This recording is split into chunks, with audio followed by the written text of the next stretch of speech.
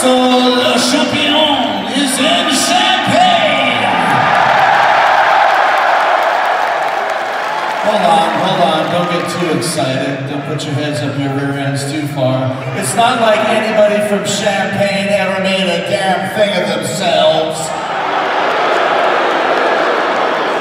A bunch of losers come from Champaign, baby! Nobody from this town has ever been as successful as Chris Jericho has.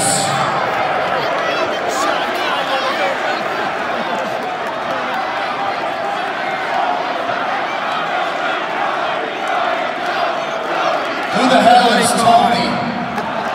Speaking of successful, look at this, huh? 12,000 bottles of a little bit of the bubbly sold in 1 week.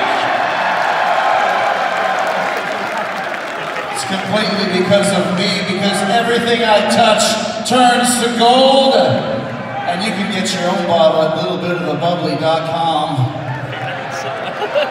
Just in time for the holidays. Speaking of holidays, the charlatans and snake oil salesmen in charge of AEW have told me I'm contractually obligated to have one more match in the year 2019. On the last Dynamite of 2019, December 18th in Corpus Christi, Texas, I have been forced to have one more match for this year. Here's the thing, because I am le champion, I have the option to choose whoever I want to face.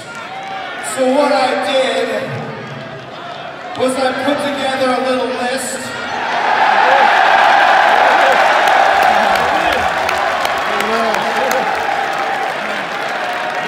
Seriously, get out of 2016.